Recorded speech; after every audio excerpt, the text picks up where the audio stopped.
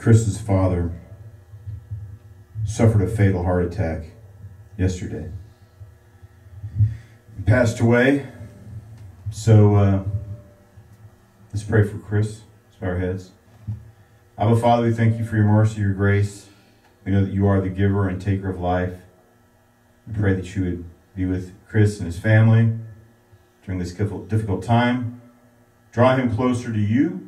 And I pray that you would intervene in this situation and bring comfort and blessings to all those who are touched by this tragedy. Pray they feel your presence, your Holy Spirit. Strengthen them. We pray blessings on Chris and all of his family. And bless the name of Jesus, our Lord and Savior. Amen. Amen. Amen. The other day, I've been campaigning since I'm going to be on the ballot. And just yesterday, I went to a church, and they had 7 points. If you're pro-life, if you're pro-biblical family, if you support Israel, some other issues like you're against the climate change, the Green New Deal agenda, things like that. So I went and I gave a talk there, a speech. It went very well. And tomorrow is the last campaign event. It's a meet and greet up in Saratoga. And the polls are open. Voting has already began. So I think that if there's early voting, it's good for people to avail themselves of the opportunity to early vote. As Michael Berry was talking about this on the radio. Sometimes, well, look what happened in Arizona. You know, they waited to vote till election day. The Republicans did. The Democrats went out and voted early. And then there's a trap set in Arizona where all the polls, the machines, the voting machines were all, had the wrong size paper, things like that. It's deliberate sabotage. They got away with it. Stealing our elections. So we shouldn't play into their hands or fall in their trap. And Michael Berry is saying, hey, what if, I intend to vote on election day and you have a flat tire, fall sick, we need to get out there. We just lost an important seat. It was really ridiculous. They had this George Santos fellow. The news media didn't like him. I think it's because he's, conservative Christian. I think he's messianic. And, the news media is just going hysterical about this guy. And they finally they expelled him from Congress over nothing. He hasn't been found guilty of anything. And then the Democrats took his seat. And my mother says this, Democrats go out and vote, but if it's, overcast or sprinkling, Republicans will stay inside. It's like people want to complain about the way things are. They don't want to do anything about it. And we need to be active. We need to be proactive. We need to get involved. So there's a couple of things I need to do. I got one more big mail out coming up soon. I got some text messages. I'm putting up signs. I'm going to put some signs up tonight. There's this one polling area, and they have a big Holt sign. They have a big Bell sign. And it's like, I'm going to put my big sign out there, right, same size as theirs, right next to theirs. So that's what's going on. We have less than 2 weeks now till Election Day. It's about 2 weeks. And we need to vote. Like I said, early voting started yesterday. I went to the polls today, talked to people, and this is a pivotal election. And it's important for us to get involved in the primaries. I guess the big election day is in November, but we have to vote in the primaries because that's when you choose your candidate. And we need to get the most conservative candidates we get, conservative warriors. So it's good to be out trying to round up some votes so we can win this election. All right, let's look at some scriptures. It says here, Paul says, this is 1 Corinthians chapter 11, be ye followers of me, even as I am also of Christ. I think we should follow the example of the 12 apostles. Now, in our Bibles, of course, New Testament, first we have 4 versions are the life of Jesus, right? Matthew, they have this movie called or a mini-series called The Chosen. And there's some things I like about it. There's some things I don't like about it. And if it's getting people into the Bible or strengthening their relationship with Christ, I think that's a good thing. There's like some historical inaccuracies. And there's a place where in the movie Jesus says, I am the law of Moses. And, there are some Messianics who teach that. And Jesus never said, I am the law of Moses in the Bible. In fact, Jesus claims authority over Moses, right? Like divorce. Well, Moses said that if a woman wants to get, a man wants to divorce his wife, let him issue, let him issue a divorce decree, basically. When Jesus says we shouldn't divorce, right? What did God say at the beginning? And we have such high divorce rates; it's terrible. It's the tearing apart the very fabric of our society, and we need to extol and honor marriage. Amen. Amen. And the family, which is under attack. So look at, try to redefine everything, and all we have is chaos. But Jesus said, Moses gave you this law because of the hardness of your heart, right? So Jesus also, when he was healing people on the Sabbath, first he said, if your ox falls into a ditch, don't you pull it out on this, as you should, right? I don't think we should let people suffer. And that's what's going on. I think that to a certain extent, there's this woman, was it Jill Levine or something like that? She's like, let's look at Jesus through the Jewish perspective. And that's good. And I was looking at some of her commentary, and is talking about the story of the Good Samaritan, which is only found in the Gospel of Luke. So what's the story of the Good Samaritan? This man's going to, excuse me. This man is going to Jericho, and he's just walking along, minding his own business, And what happens? He's laid upon by robbers. They beat him, they strip him, and they leave him in the ditch for dead. I mean, back then clothes were expensive. Some people only had, one robe or one tunic. So they took everything and just left him beaten, bloody in the ditch. And then a priest goes by. He sees him in the ditch, and where does he go? He goes to the other side of the road and moves on. And then a Levite, which is a lesser order priest, does the same thing. Then a Samaritan, and from the Jewish perspective, actually, the Jewish perspective, they didn't look at Samaritans as being proper Israelites. They thought they were descendants of the Assyrians. Exactly. Right? Right. Excuse me. Descendant of Assyrians. They weren't pure Jewish. Of course, I think the Samaritan point of view, there's still some Samaritans left, about 1,000. Their point of view is that they're the true Israelites, and they look upon the Jews as Israelites as well, but they believe that they're the ones who remain true. We're pure and we're true, and you're the ones that are. So you had this conflict. I mean, there's a large population of Samaritans during the time of Jesus. It's like a nation. I mean, you didn't have independence. The Roman Empire ruled over everything, but it was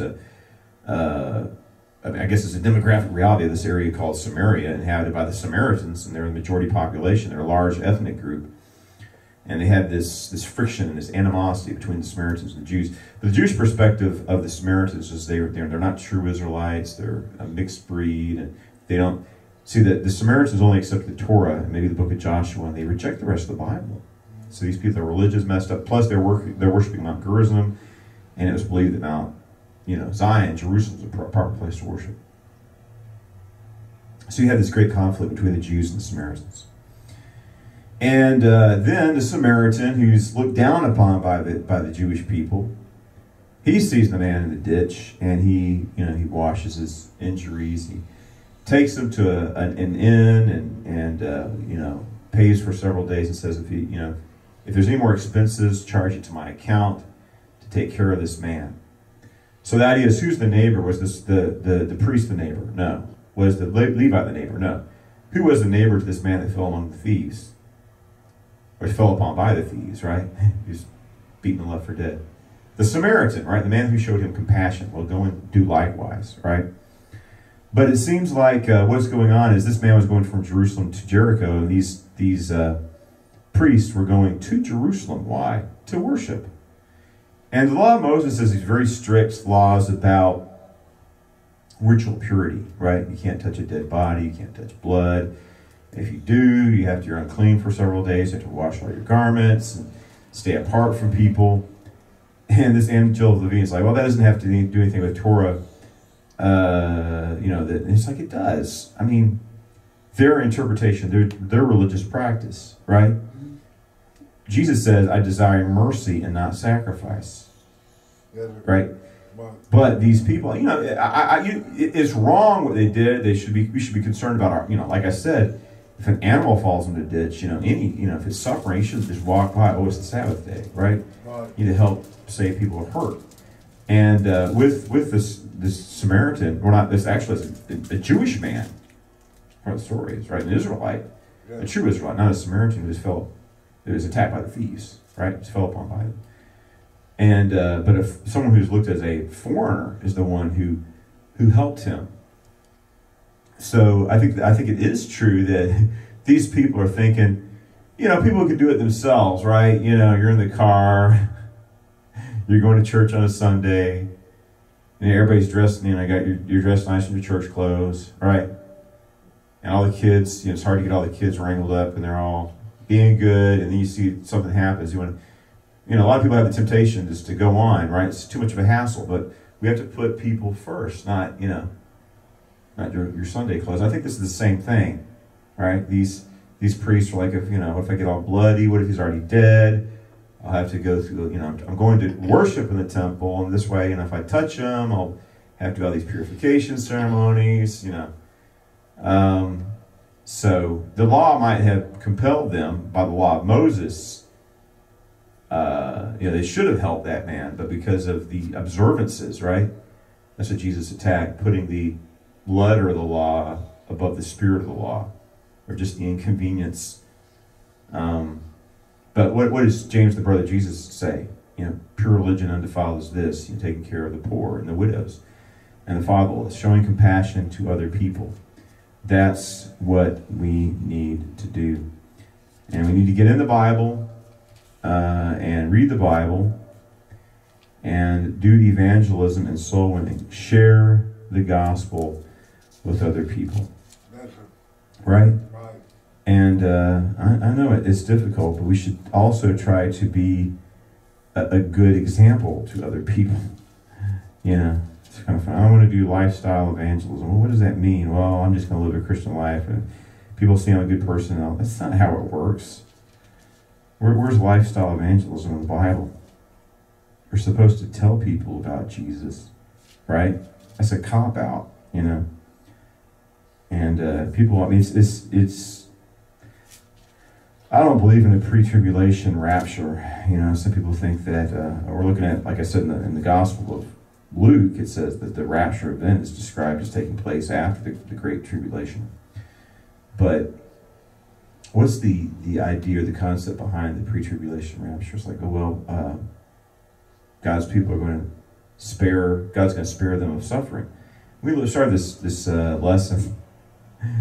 We're talking about Paul saying, "Be followers of me, as I also am a follower of Christ." Right? Now we have Matthew, one of the apostles. Mark seems to me he was a child. He probably knew Jesus when Jesus was an adult. Mark was a child. Tradition says that Peter instructed Mark. Luke is a convert of Paul who assembled the Gospel of Luke, and then we have John. So 2 of the 12 apostles wrote Gospels, right? But the other 2, Mark and Luke, are derived from the 12 apostles, right? Mark and Luke wrote down what they were taught by the apostles. And if you read the book of Acts, there are several places where Luke says us and we, because he's participating in the events he's writing about. going to Jerusalem. So it's pretty likely that Luke met people, many people who knew Jesus, including the 12 apostles. And look at the life of Paul, right? In the book of Acts. And in his epistles he talks about it. He suffered for Jesus. And we have the stories of the 12 apostles that the church fathers have recorded for us.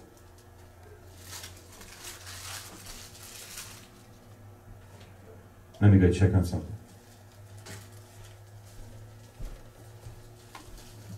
Sounded like somebody was out there. Sounded-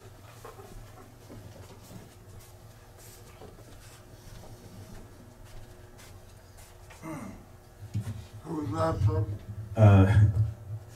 It was somebody dragging a wagon down the road. And Baron and Rambo got excited. So, all right. So let's talk about the apostles really quick, right? If you read the book of Acts, Peter himself arrested, sentenced to death, a divine, miraculous escape. Then he goes into hiding for some time, right? James, the brother of John, James the son of Zebedee, beheaded, right? Paul's sufferings are described, beaten, stoned, several times. Paul talks about shipwrecked. He goes, in my body I bear the marks of the Lord Jesus Christ. What is he talking about? I mean, he's beaten so many times and stoned that he could show you scars in his body for what he suffered for Jesus. I talked about this before. We have the 12 apostles. And let's look at them. Peter, crucified in Rome. Andrew, crucified in Scythia. James, beheaded by Herod Agrippa I. John, well, according to tradition, he's the only one that died of old age. But there are traditions that there's kind of disagreements of was there more than one John. But some traditions say that John even was martyred. But the stories that he survived, things that should have killed him, right? They poisoned him. The Bible talks about in the Gospel of Mark, they'll give you poison that will not harm you. Boiled in oil. The Lord had a purpose for John to live, right? But he should have died from the torments that they subjected him to. So yes, the tradition is the majority tradition is he lived in old age. So then we have Matthew and James the son of Alphaeus. Not really clear traditions, but there's stories of both of them were martyred. Thomas, stabbed with a spear. Nathaniel, skinned alive. And then we have Philip, crucified. And Jude, the brother of James, Jude Thaddeus, dismembered. Right? So we have stories that almost all the apostles died a martyr's death. So 3 of them, when Jesus says, whoever desires, I said this before, but Jesus said, whoever desires to come and follow me, let him deny himself, take up his cross and follow me. Peter was crucified. Philip was crucified. And Andrew was crucified. So for 3 of the 12 apostles, which is 25%, that wasn't metaphorical or symbolic language, right? Yeah. They literally had to deny themselves, pick up the cross. And the story of the crucifixion of Jesus, in the end of the Gospel of John, he prophesies to Peter, tells him that he will be crucified. I mean, the language implies, it describes the process of crucifixion, going to the place of execution, being led to the place you want to go, being stretched out. Obviously, and that's the tradition, that Peter was crucified in Rome and Paul beheaded in Rome, because that's the sentence that if you're given a death sentence, Roman crucifixion was a very horrific way to die. Beheading was considered quick and more humane. So these people gave their lives for us to give us the good news. And people don't want to be made uncomfortable, right? Right. They don't want to deal with uncomfortable issues. I understand, life is difficult and people want to be encouraged. They want to have happiness. And the Lord does give us happiness and joy, right? We also have purpose. We should have determination. And sometimes we have to embrace the sufferings, the way Jesus did, the way the 12 apostles did. Suffer for the greater good. But, like Jesus said, I come that you could have life and have it abundantly. And there's many scriptures about being empowered and living a victorious life.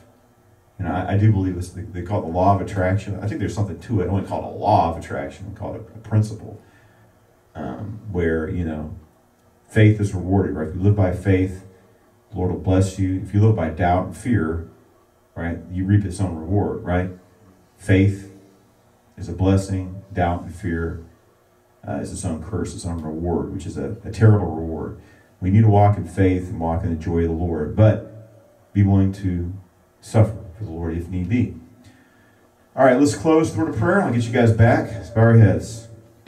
Abba, Father, once again we pray for Chris that you be with him and bless him in his hour of need as he has lost his father. Pray that you comfort him and bless him and his mother and the whole family and all their family and friends as they go through this difficult time. It says, as we walk through the valley of the shadow of death, as we walk through the valley of the shadow of death, we will fear no evil, for thou art with us. Your rod and your staff, they comfort us. So we pray that you comfort Chris during this difficult time and bless him. And pray this in the name of Yeshua, our Savior and Lord. Amen.